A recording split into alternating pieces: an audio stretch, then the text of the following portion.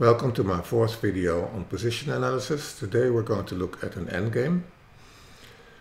And the endgame is from the book The 100 Endgames You Must Know Workbook from Jesus de la Villa. And I think pawn endings are really important, not only because you get them a lot when you are in the rating range between 1000 and 1500, but also for knowing whether you can exchange into a pawn ending and to be able to assess whether that pawn ending is winning or losing or a draw. And let's look at the general framework for position analysis. So in general we have orientation, calculation, evaluation, and then verifying the calculation. With this endgame, of course, the number of branches is not as wide as when you have a middle game position, so it's quite limited. But we will be doing calculation, and part of the calculation is the visualization and being clear about the line as it progresses. And then, of course, the evaluation. And important is also the second bullet, find moves that fit with the goal using the mini concepts. In this case, it's prior knowledge. And then, of course, really thinking about whether you consider the strongest reply of your opponent. So we're going to start with the prior knowledge to solve this puzzle. So I'm switching to chess base. And the question in this position is, who is winning and does it matter who is to move? So for a lot of players, they would go about key squares, and they would say the key squares are d7, e7 or f7, or they would talk about opposition and say, well, it depends on who is to move and who has the opposition. But in this case, white is always winning. So if black is to move in this position and black plays king g8, white plays king g6, king f8, king f6, and then after king e8 we push our pawn and we promote. So it is of course possible for white to do it incorrectly. So if we go back, so in this position after king g8, king f6 draws after king a8 because black gets stalemated. So this is when black is to move in the starting position, and if white is to move, it's even simpler. We play king f5, and after king g8 we get into the same position as we just had, and we have a winning endgame.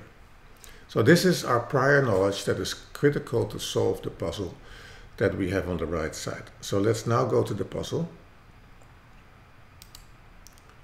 And the question is, can white force an entry for his king with queen e5?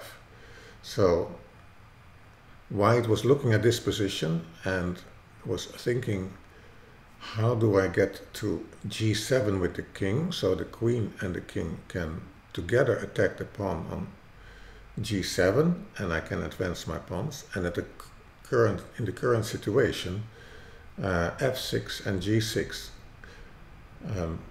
are not available for the king, and the king cannot go to the e file because of the rook. So here the question is how to assess the pawn ending after queen e5. So it of course starts with queen e5, or rook takes e5, and we have to decide whether we take with the pawn or whether we take with the king.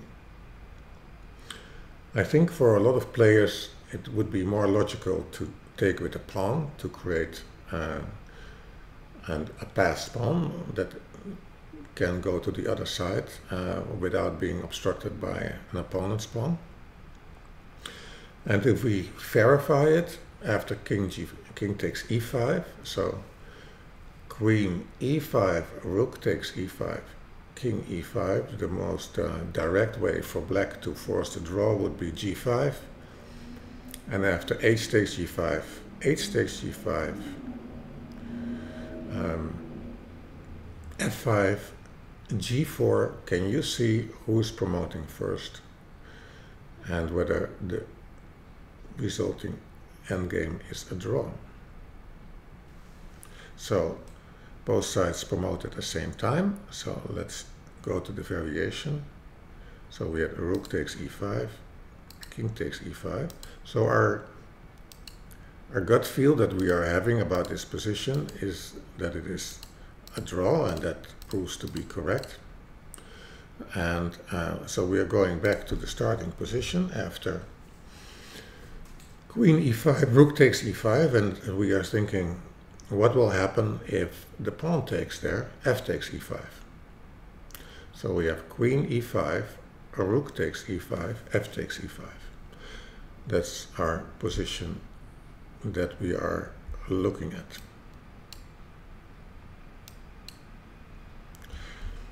How do you think black will respond? And of course, the first thing black could try to do is say, I'm going to try to block the king, the pawn advance with my king, and play king g8.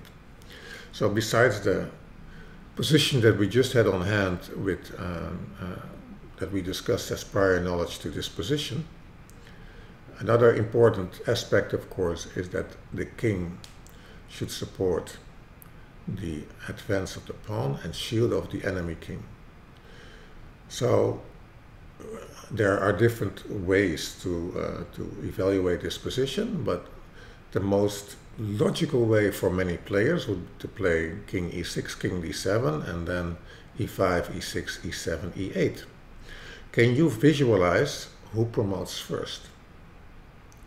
So the line would be queen e5, rook takes e5, f takes e5,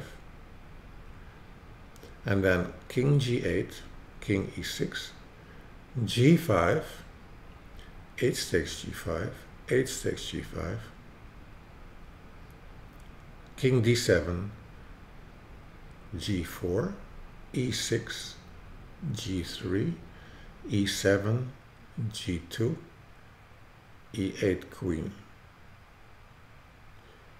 So white queens first, and what is very important, that white queens with a check. So I'll repeat the line one more time. Queen e5, rook takes e5, f takes e5, king g8. Black would like to play king f8, king e8. King e6, g5, h takes g5, h takes g5, king d7, preventing the blockade of the black king. g4, e6, g3, e7, g2, e8, queen with check, and then the queen can pick up the pawn on g2. So we have found a winning continuation. Let me now show it on the board. I hope you practice your visualization.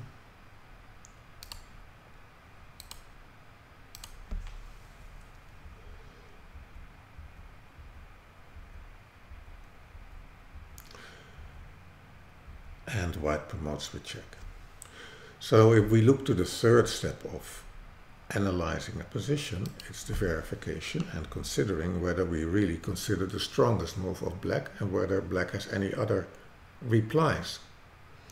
So after queen e5, rook takes e5, f takes e5, black could play, instead of going to the back rank and allowing a check after promotion, play immediately g5. So queen e5, rook takes e5, f takes e5, and then g5. H takes g5, h takes g5. And now king takes g5, and black plays king g7. Can you see, based on the analysis we did before, what the winning move is in that position? So, to repeat for the visualization, queen e5, rook takes e5, f takes e5, g5, h takes g5, h takes g5, king takes g5, king g7. And if we go back to our prior knowledge, And what we did before we were in this position, we now remember that e6 is winning, because after king g8, king g6, king f8, king f6, king e8, e7, king d7, king f7 wins. So let's now go to the board. Queen e5, rook takes e5, f takes e5, g5.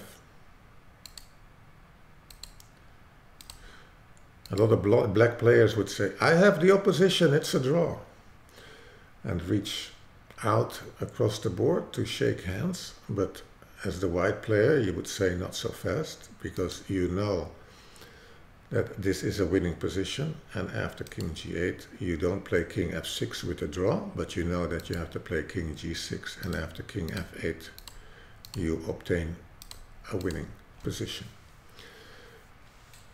That was my video for today. I hope that you liked the practice of the visualization, the simple endgame concept with the prior knowledge, and the analysis and verification that we did for all the lines. Thank you for watching. I hope you subscribe, and I hope to see you with my next video.